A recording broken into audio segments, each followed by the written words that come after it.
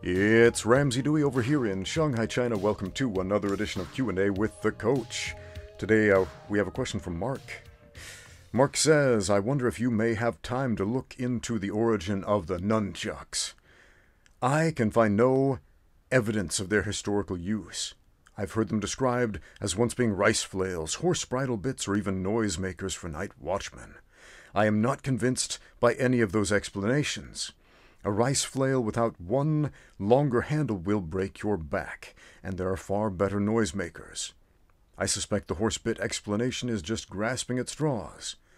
I used to read about them in martial arts books and magazines as a child, and now I read about them online, but I can find nothing historical to even suggest they were used as weapons. I suspect they were invented for movies. I think I would be better equipped using a 24-inch stick for self-defense than two 12-inch sticks joined with a chain.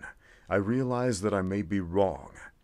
Warning, this subject has the potential to upset even more fanboys than daring to question the infallible might of Bruce Lee.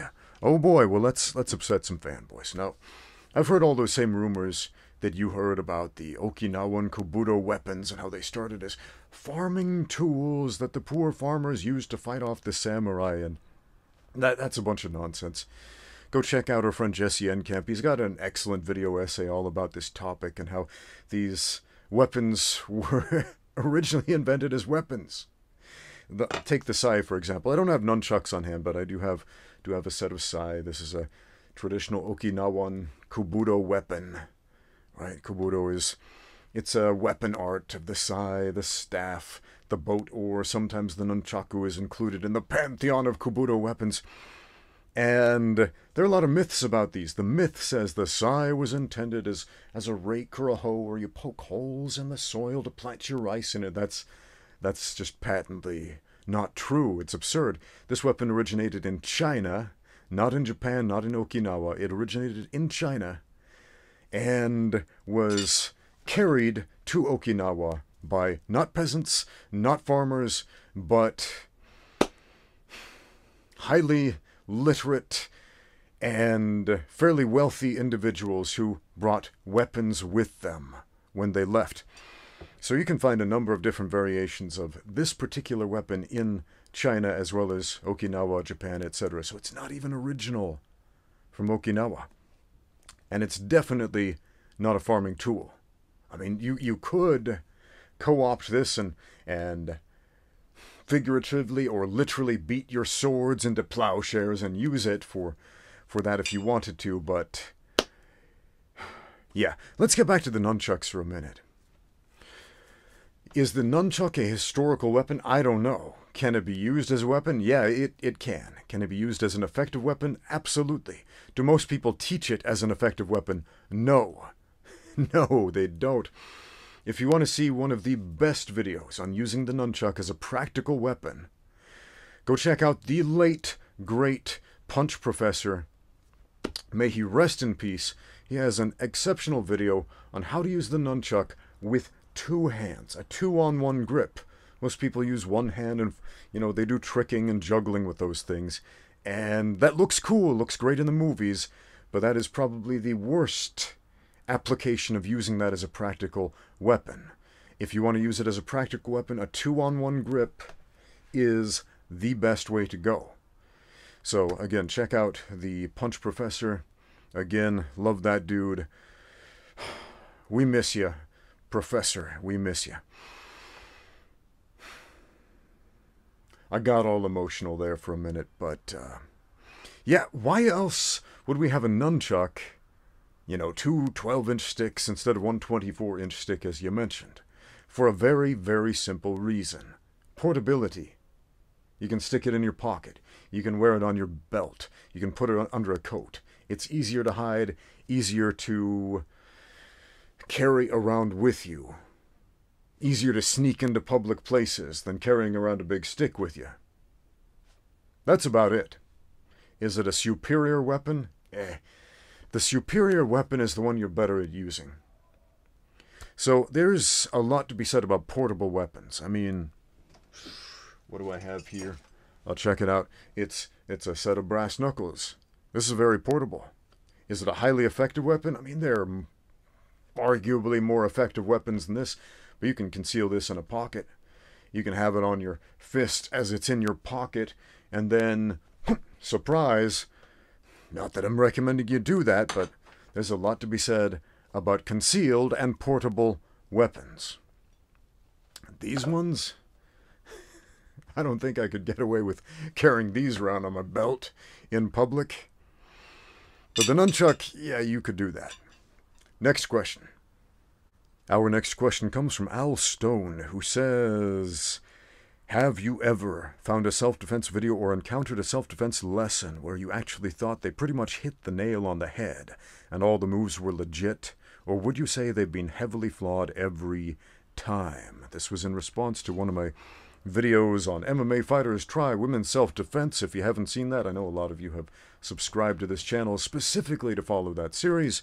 But if you're new to the channel and you've never seen one, I have a whole playlist on my channel, MMA Fighters Try Women's Self-Defense, where we test out some pretty questionable women's self-defense techniques against the ultimate litmus test. Mild resistance. In other words, a guy just standing there not cooperating. That's it. Not fighting back, just not cooperating. Now, if your fighting techniques don't hold up against a guy who just simply isn't cooperating and isn't even fighting back, that's a pretty good idea that it's not going to work very well when the guy does fight back. And so, a lot of people have sent me comments saying, you are overly critical of the self-defense industry. No, the self-defense industry does not get enough criticism. It's bad. It's all bad. You asked me, have I ever seen a self-defense video where I was like, oh, all the techniques are good? Well, sure. But techniques are not self-defense. Fighting techniques are not self-defense. I can show you all kinds of videos on fighting techniques that are good and solid and well taught and well explained, and will give you the best possible chance of winning in a hand-to-hand combat situation. And that's still not self-defense. And that's still not a good self-defense video. Surprised? Well, you shouldn't be if you've watched this channel for any meaningful amount of time, because that's not what self-defense is. Self-defense is a legal term to justify violent action that would otherwise be illegal. It's get yourself a lawyer, man. It is defend yourself in a court of law. Argue about that all you want in the comments. It won't change the fact that that's true. And the self-defense industry, the reason it's all awful, the reason it's all bad, is that it's a bunch of fear-mongers capitalizing on your fear, capitalizing on the fact that you are afraid of dying and bodily harm. And they want to use that fear against you to get you to give them money. Because they have the answers. Look, only in my system will we teach you the one surefire method that works on the streets, as opposed to, you know, all those losers and hypocrites who only know combat sports that work with pillows on your hands and on soft padded mats in a controlled environment with a referee, and you don't know the difference between the streets and the ring or the cage, and it's exhausting to listen to that crap. It's absolutely exhausting to listen to that crap. I get so many comments every day, hundreds of comments every day, and I used to read every single one of them very carefully, word for word. And now if a comment starts with, you don't understand the difference between the streets and the cage, gag me with a spoon, man. I just automatically filter that crap out now. It's skip, next one. But yeah, the self-defense industry is terrible. It's terrible. People who run gyms under the premise of offering self-defense courses, for the most part, are charlatans. And there are some well-meaning folks out there who offer what they call self-defense because nobody knows what that means anymore. And in a society where words mean whatever the heck you want them to mean, they don't mean anything anymore. So, man, I give up with self-defense. Who cares? Just learn how to fight, man. Next question. Our next question comes from Tren Bear, who says, "Hey, Ramsey Dewey in Shanghai, China. That's where I am, and that is my name. Hey, Tren Bear over there in the internet. How you doing, man?" He says, "My new kickboxing coach teaches us low kicks, which are basically snap kicks, and hitting with the instep instead of the shin. What do you think about this?" I think that as soon as somebody checks your instep on their shin, that's going to be the end of the fight.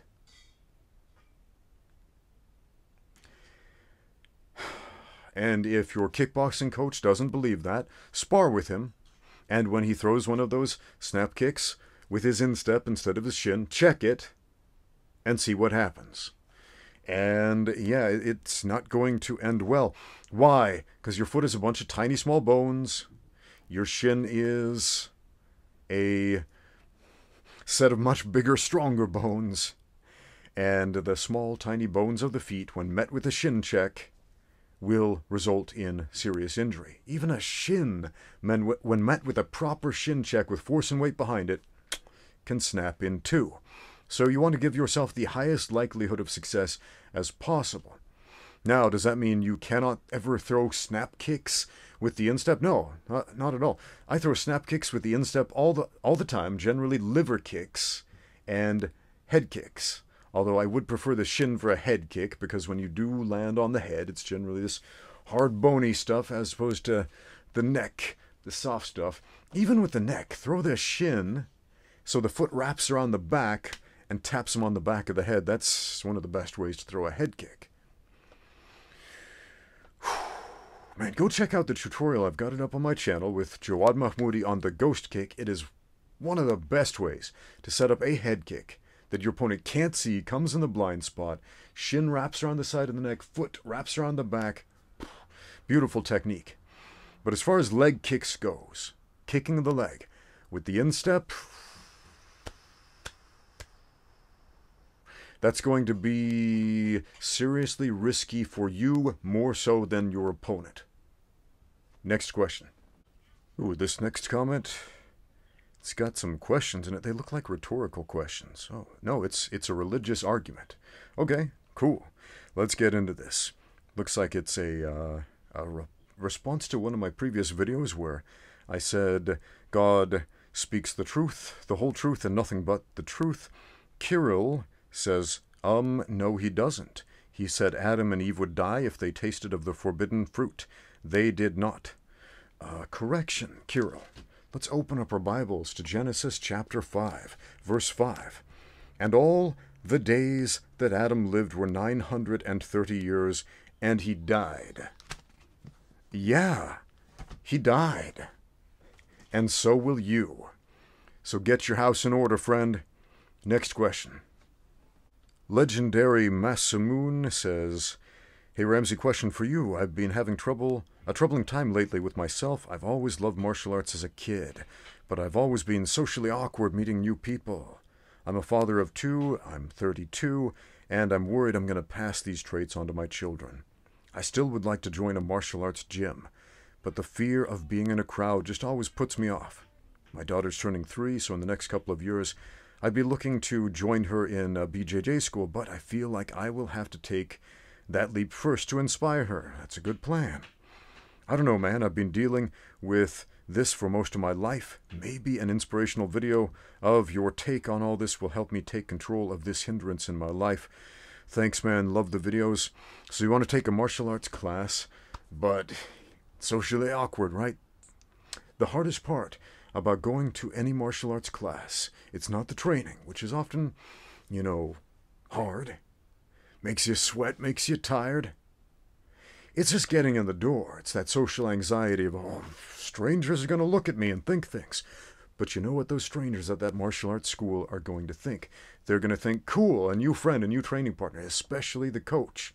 Man, that coach is going to want you there. Why? Because it helps his business. Because it's the martial arts industry. The product is not just the gym.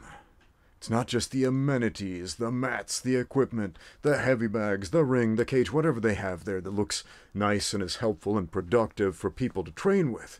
It's the people. That is the biggest asset any gym has. And so any coach worth his salt is going to see everybody who walks in that door as inherently valuable. They want you there, if for nothing else, for their own selfish interests.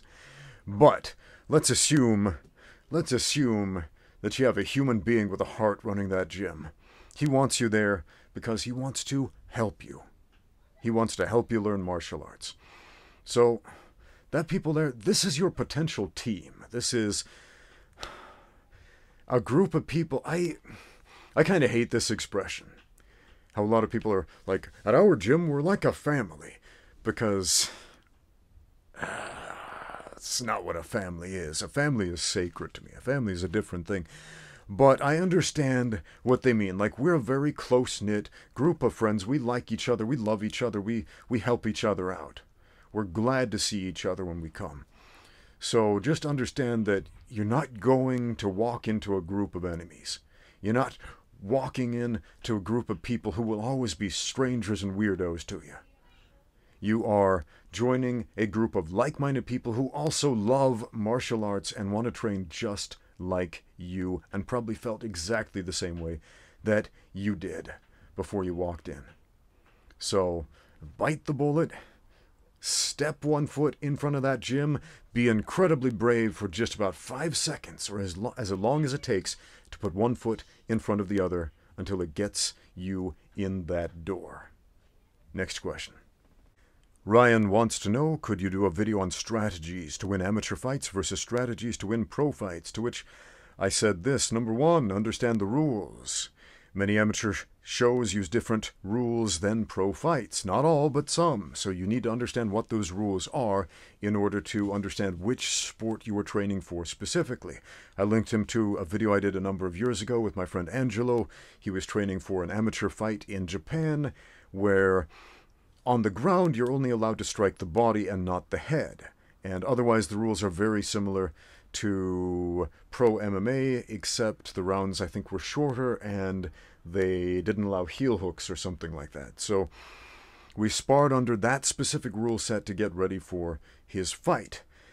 Now, Ryan, in response, says, thanks, I'll take a look at that video. I was thinking more along the lines of pacing, specifically the short game in an amateur bout versus the long game in a professional bout. So I think what we're talking about here is 3-minute rounds versus 5-minute rounds, or something like that. That's usually what it is if there's a difference in the timing of the rounds. So that's not uncommon to have 3-minute rounds in amateur MMA. And what that does is it creates a greater sense of urgency on one end, on the defensive end, but on the offensive end, it creates an opportunity to stall more efficiently and more effectively. I'll give you an example. If you are a substantially better wrestler than your opponent, and the rounds are 3 minutes long, you might get the first takedown within the first minute, and then you can just hold on to the guy and squish him on the floor for the rest of the round, and you're probably going to win. If the judges know what they're doing, what they're looking at, they are going to award you that round. And if you do the same thing the next round, take the guy down and hold him down for a couple minutes, you're going to win. So you can win a whole amateur career doing that. Just take the guy down, pin him, hold him, squish him a little bit. And yeah, 3 minutes when you're starting out seems like a long time, but it's not really. Especially if you're working for a finish.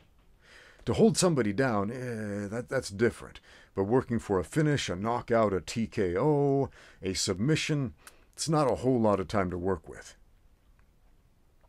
Now, if you have 2 more minutes on the clock and, let's say, more competent fighters, this gets a little more tricky. A 5-minute round in a cage with the unified rules of mixed martial arts favors the striker as opposed to the grappler. This shocks a lot of people. A shorter round tends to favor a grappler. A much longer round favors a grappler, but a 5-minute round favors a striker. Here's why. It takes an average in professional fights, not amateurs, but professionals, of 2 minutes to bring the fight to the ground. That leaves a maximum of 3 minutes to fight on the ground. On average, at least once per round, the downed fighter will get back up to his feet, meaning it may take you another 2 minutes to get the guy on the ground. If a fighter is able to stand up quickly, often the judges will not score the takedown as effective grappling. If you are able to keep your opponent on the ground and hold him there and keep him there and control him for a meaningful amount of time, the judges generally will score it as effective grappling. Remember, MMA fights are judged based on 3 parameters: effective striking, effective grappling, and effective aggressiveness or ring or cage control. Effective striking is pretty straightforward, whether or not you can hit the other guy and whether or not those strikes do damage. Effective grappling is whether or not you are able to dictate and control position. If you can get the takedown and keep the guy on the ground for a meaningful amount of time.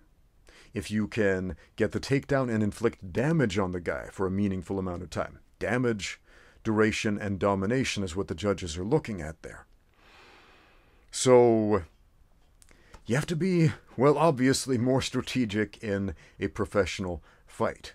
In a longer round, you have to have a plan B. You can do a whole amateur career with 3-minute rounds if you're a pretty good wrestler just by taking the guy down, squishing him, and just keeping him down without inflicting a great deal of damage. Think about George St. Pierre through much of his career. He did that with professionals because his MMA wrestling, if you will, was that good. And in amateur MMA, we often see huge skill disparities between guys who say were a state wrestling champion and guys who do a little bit of BJJ or something like that. And the state wrestling champion is just going to squash the other dude. And whether he does damage or not, he's probably going to win most of the time. So yeah, in those short rounds, work your wrestling, work your takedowns. How does that translate to professional MMA when and if you make that transition? Then you are going to have that tool set of being able to dictate where the fight takes place, whether you want it on the ground, on your feet, etc. So, amateur MMA, even though you don't get paid for it, it's a good idea to do some amateur fights. Why? Your first 10 fights are going to suck, so you might as well get them out of the way when they don't go on your permanent record. Next question. The next question comes from Alejandro, who said, who would be the winner if there was a tournament, a UFC1 style tournament between Jean-Claude Van Damme, Steven Seagal, Bruce Lee, Jet Li, Tony Jaa, Scott Atkins, Jason Statham, and Donnie Yen? What do you think of this, Ramsey? Okay, let's go to the neighborhood of make-believe for a little bit and conceptualize what would happen if these martial arts action movie stars actually fought in a UFC 1 style tournament. So, looking back on the rules of the UFC 1 tournament, no weight classes, no time limits, no gloves, 2 ways to win, submission or knockout, and nothing else. There were 2 rules, but the fight wouldn't even stop if those rules were violated. They would simply deduct part of the fighter's purse. No biting and no eye gouging. Everything else is 100% okay. The fights take place in an octagonal-shaped cage with a wrestling mat surface. And yeah, you guys know the story, right? Right. So, who would win? Now, this is a single elimination tournament, so we'll just pair up these fighters, action stars, whatever we want to call them, as you have listed them. So the first fight would be Van Damme versus Steven Seagal. Steven Seagal has a pretty big size and weight advantage here. And let's just assume that we're taking each of these guys in their physical prime. Right? We're not talking about, say, modern Steven Seagal, who's a little bit girthy around the midsection and kind of old, or Van Damme. How old is Van Damme now? Like 300 years old? yeah, he's still in great shape for being a senior citizen, but yeah, let's just assume they're all in their physical prime, right? Van Damme, he had some full contact karate experience, but this isn't full contact karate. This is the UFC, right? Seagal, did he have any actual fight experience? I don't know. He talks a big game, but did he actually have a big game? He's an Aikido guy, so I think what would end up happening, this fight, Van Damme versus Seagal, they'd probably circle each other a little bit. Van Damme would throw out some snap kicks, and Seagal would probably get frustrated and rush in and try for like a clothesline or something. They'd tangle up, and Seagal, being the bigger man, would probably end up on top and squish Van Damme a little bit. That's probably what would happen, so I would give this first round to Steven Seagal. I hate to say it, but I would, just because of sheer size. Having seen how UFC1 played out, that's generally how it worked. Anyway, next match, Bruce Lee versus Jet Li. Two Kung Fu legends. Jet Li, man, did he have any real fighting experience? As far as I know, no. But his wushu forms were amazing, and his fight choreography absolutely incredible. You know, just an absolute stud when it comes to fight choreography and movement. Bruce Lee, his fight choreography was much more grounded in reality. His movements were much more simple and straightforward. His philosophy of filmmaking was to try to show a much more honest expression of self, an honest expression of martial arts, try to make people see what a fight really looked like in film, as opposed to just fancy flying wushu movements, people literally flying through the air like the wuxia films of old. But could he fight? Now, his fanboys obviously think that Bruce Lee was invincible, indestructible. I love Bruce Lee. I think he was probably at least a halfway decent fighter, but we really don't know how good he was. We know he was physically strong. We have a little bit of footage of him sparring with a couple of his students, which is a lot more than we can say about Jet Li. Now, both of these men similar in size, as far as I'm aware. I'm going to give this one to Bruce Lee because he did have at least a couple of fights which we could say were real. He had a boxing match as a teenager, a 1-round, 2-minute boxing match. He won the decision on that. I know people romanticize that and call him the champion of Hong Kong or some nonsense like that. I made a whole video on that. It was a 1-round, 2-minute exhibition, and he won that one on points.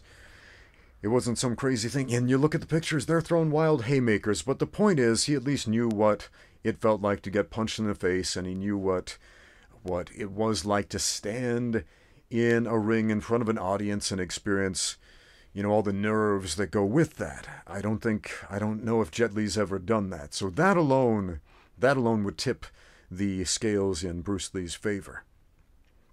Next, Tony Jaa and Scott Adkins. You know, I've seen most of Tony Jaa's movies. I've never seen one of Scott Adkins' movies. I don't know a lot about him. I have seen some clips of his fight choreography, and both of these men are really exceptional at doing really cool-looking fight choreography. They both have some of the most incredible-looking flying, kicking stuff ever put to film, to be honest. But, yeah, I don't know their size. Scott Adkins looks bigger. He looks a lot bigger than Tony Jaa, but I don't know. I heard recently that Tony Jaa, I don't have proof of this or footage of this, but I heard that Tony Jaa has done some Muay Thai fights, not an extensive amount of them, something like 5 or 6 fights. So, because of that, I would give the nod to Tony Jaa, but they're probably going to hurt each other quite a bit in this fight. Probably the same thing with Bruce Lee and Jet Li. It's probably going to be mostly punching. So, the first 3 matches, so far we have Van Damme's, Bruce Lee and Tony Jaa, they're coming out of this first round kind of beat up. Next we have Jason Statham and Donnie Yen. And Jason Statham is kind of an outlier in this group because he is best known as an actor rather than a martial artist. I mean, I guess he's a martial artist. If you've seen The Transporter, you understand, well, this guy obviously trains, or at least trained a lot to make these fight scenes look cool, but he's not the career martial artist like all the other guys on this list. But he was an athlete before he ever started acting. Well, specifically a diver. Yeah, the dude was a diver, a professional diver, before he got into acting. How much crossover does that have into martial arts? I mean, he's very physically fit. He can obviously punch and kick and do these things on screen and make them look very cool. Man, I love The Transporter. That's one of my favorite action movies of all time. And again, Jason Statham's not even a martial arts guy, if you will. Not a career martial artist, and yet he made one of the coolest action martial arts films ever. But he's facing off against Donnie Yen. And Donnie Yen is, man, he's one of those guys, man. He's one of those guys who is an absolute muscle mimic. And on film, he can make it look like he knows any martial art. You look at him in Ip Man and you would think this guy, his Wing Chun is incredible. Even though before that film, I don't believe he'd actually studied Wing Chun at all. But in preparation for the role, he studied it and he was able to mimic the movement very, very well. Now, Donnie Yen, as well as being a movie martial artist, is a real-life martial artist. He has studied all kinds of wushu forms, but additionally judo, Brazilian jiu-jitsu, which I'm not sure what his current rank was. A couple of years ago, everybody on the internet was like, he's a BJJ purple belt. I have trained with some members of Donnie's team, and they make it a point to go out there and train and learn everything they can about martial arts, so Donnie is the opposite of ignorant when it comes to different styles of martial arts. But can he fight? Ooh, can he fight? So we have two guys who are both physically fit. They're both physical specimens. They both look cool on film, but can they fight? Well, Donnie has at least a purple belt in Brazilian Jiu-Jitsu. And Brazilian Jiu-Jitsu is young enough where that still means something. So I'm going to give this one to Donnie Yen. He's going to beat Jason Statham via rear naked choke in this fight. And he's probably going to come out of this fairly unscathed. So, the next round, we have Steven Seagal against Bruce Lee.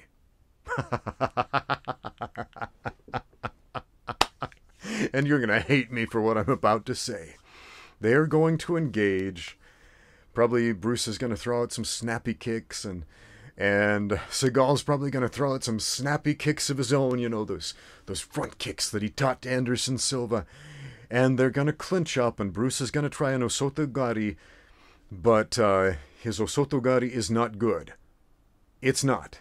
I mean, you're going to hate me for this, but look at his sparring footage with his students, the way he set that up. That's a bad setup for an Osotogari. He's going to try that on Steven Seagal because his students just always gave it to him. And he's just going to assume this is going to work. Seagal is like twice Bruce's size at least. And in this specific position, just met with superior weight, Bruce is going to be the one getting taken down. Seagal is going to collapse on him, squish him with his weight, and it's not going to be pretty after that. Sorry to say, Bruce fanboys, but Seagal beats Bruce Lee in this fight. I know. You're going to write angry comments, and you are going to say, no, Bruce would have kicked out his kneecaps, and they would have exploded, and he would have done a flying sidekick, and he would have rolled into a rolling knee bar and done some crazy jiu-jitsu and an Imanari roll to a heel hook, and no, he wouldn't. No, he wouldn't. He would have got squashed by a much, much bigger dude as soon as they clinched up, which they would have. So, next, we have Tony Jaa, who is competing against Donnie Yen. Okay, so essentially we've got Muay Thai versus a guy whose known actual combat sports experience is jiu-jitsu, but is well versed in all kinds of other movements. But as far as his real fight experience that we know of, it's jiu-jitsu. So, effectively what we've got here is striker versus grappler. This one could go either way, it really could. I could see Tony Jaa getting a knockout. I could see Donnie Yen surprising Tony Jaa. I could see Donnie using his purple belt level jiu-jitsu to take down Tony and submit him all kinds of different ways. This could go either way. It could. I can't choose, man. I can't choose. Part of me wants to say, Donnie because of jiu-jitsu and all that, and all of the nerds who've never trained in BJJ are going to be like, you're just being a BJJ fanboy because Muay Thai striking. And it's mixed martial arts, it's not Muay Thai. So let's give it to Donnie, but he's going to get hurt. He's going to take some damage this round. So next we have a slightly damaged Donnie Yen going up against a slightly damaged Steven Seagal.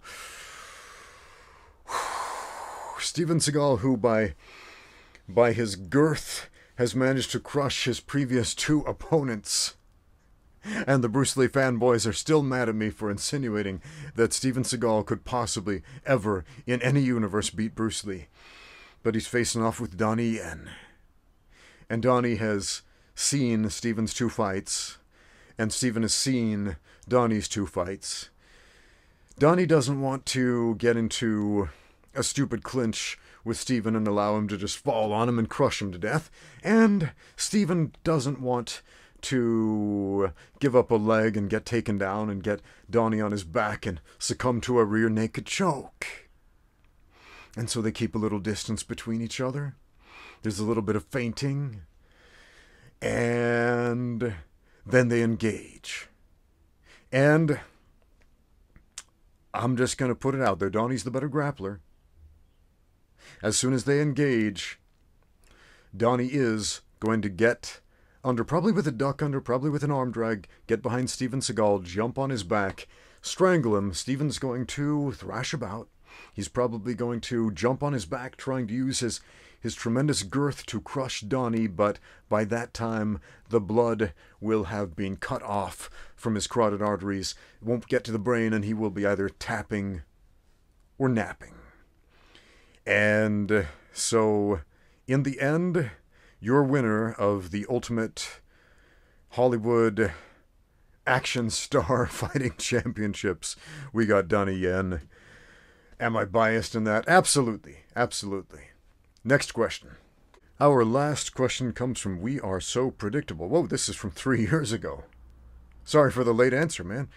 He says, hi, Ramsey. Apart from proving that potatoes are capable of filming video, your old video titled Rubberguard, New York to Triangle Choke to Teepee shows that you once dabbled in the dark art of the rubber guard. Man, I sure did. And how, man, that was like my whole guard game back in the day.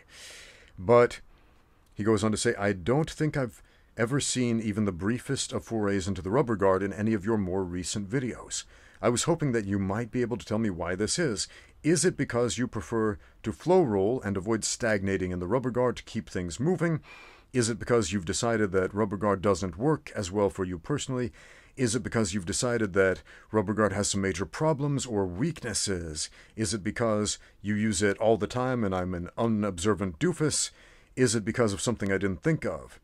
Is it frustrating when people like me give you a list of potential answers instead of just letting you answer? You know, I think you kind of hit the nail on the head with a lot of these potential answers, to be honest. And that's a very observant thing. Yeah, I don't use the rubber guard nearly as often as I used to. Sometimes I pull it off the shelf.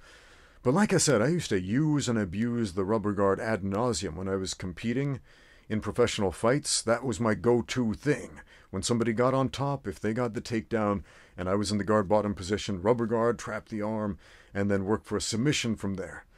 I liked it because it limited their striking options. Not very many people knew what Rubberguard was back then, and so it was like the secret weapon, the secret technique that nobody knew, and nobody knew how to shut down back then. But times have changed, and I've changed. So, yeah, man, way back then, it really was my go-to movement.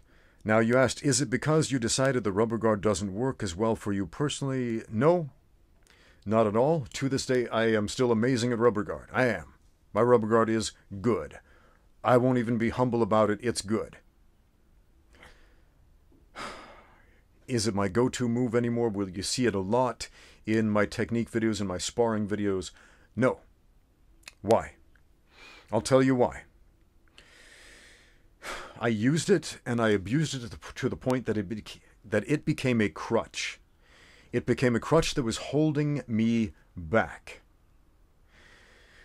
Holding me back from learning other things to do on the ground, specifically the most imperative things to do from the guard in an MMA fight. Number 1, stand up. Number 2, sweep, get on top if you were unable to stand up, create the space to sweep. And number 3, work for a submission if neither of those things are possible.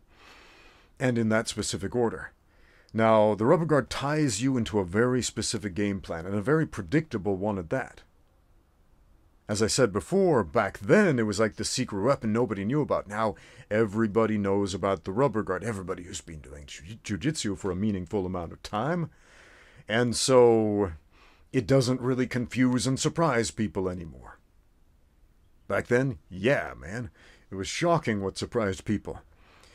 But yeah, honestly, it was a crutch just holding me back from learning jiu-jitsu. So I put it on the shelf for a while and forced myself not to use it, not to go back to my strongest point of the guard so that I could develop the weak parts of my game, to make the weak things strong.